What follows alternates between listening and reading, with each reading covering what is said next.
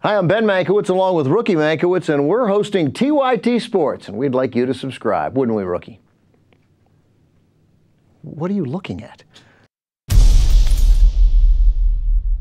Jerk of the Week, we're going back to a familiar nominee, a guy we considered last week but didn't give Turk of the Week to. We're going to give it to Mike Martz.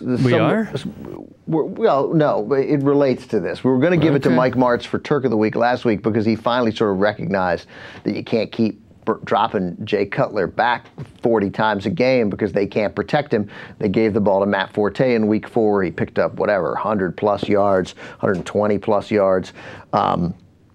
And more than that, he had 200 yards. He goes over 200 yards, and they win. And you think, hey, and Cutler threw the ball like less than 20 times in that, fewer than 20 times. I think 19. So anyway, but now we've gone back to Jerk of the Week. We're not giving it to Mike Martz, but we're going to give it to the Bears offensive line. Of course, the beleaguered Bears offensive line. Because Jay Cutler, who was 28 of 38 in the game. So you look just strict numbers, the numbers weren't all that bad for Cutler. 28 to 38, 249 and a touchdown. But man, he was under pressure the entire game. And he looks like a guy under pressure because he's backpedaling. There was a couple times when I was listening to the game on the radio where Boomer Esiason on Westwood One was pointing out that he went down before the contact came. That he just sort of was ready to bite it before the hit comes because he's so used to the hit coming.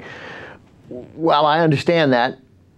What I found a little weird, and this is interesting because Rick's perspective as a Bears fan is so different, was that the announcers, and this goes back to last year because Ron Jaworski at Monday Night Football, he loves Jay Cutler.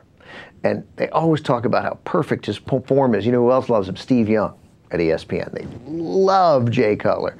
They love the idea of Jay Cutler more than the actual success of Jay Cutler because, of course, he's had really incredibly limited success in the NFL. And there are some who think he quit in the playoffs against the Packers. Oh, my God. Do not open that up right now. What, you don't think he did? No.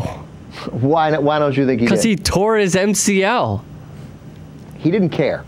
Ben, play with a torn MCL, okay? No, I wouldn't play. I'd be annoyed. He didn't know it was torn. I'd have tried to play. He had no interest in playing. None. That's it. He had no interest in playing. It seemed. I don't know. He was hurt. And but now we're seeing a guy who's going down before the hits come because he keeps getting hit. In his defense, he keeps getting hit. But these announcers, they still love him. Do the players like him? Do they believe in this guy? Who the hell knows? Who knows? Who knows? It's an interesting guy, Jay Cutler. I can't quite figure him out. But anyway, the Bears offensive line has given him little to work with. He still put up pretty good numbers, but they were just manhandled.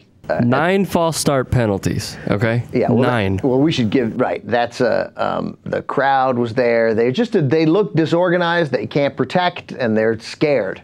They're scared. Dude, with this offensive line, you got to understand, that's Bears football, man.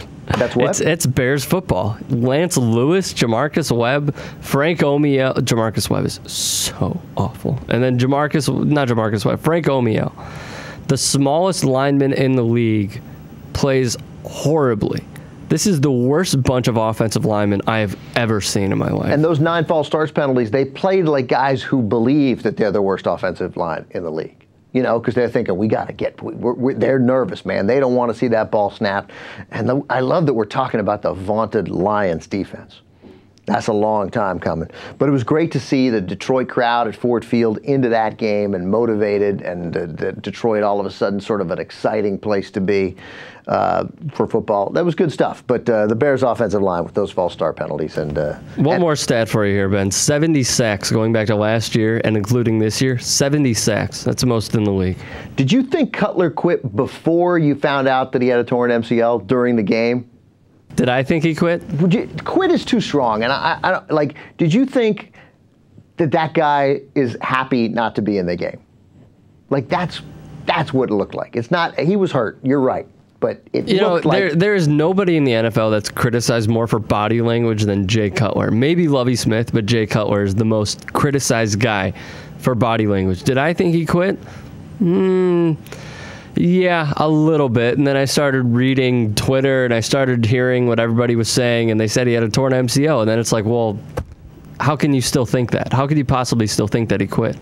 Yeah, I want to see the x-rays. That's all I'm saying. Hi, I'm Ben Mankiewicz along with Rookie Mankiewicz, and we have a message for you, don't we, pal? Line.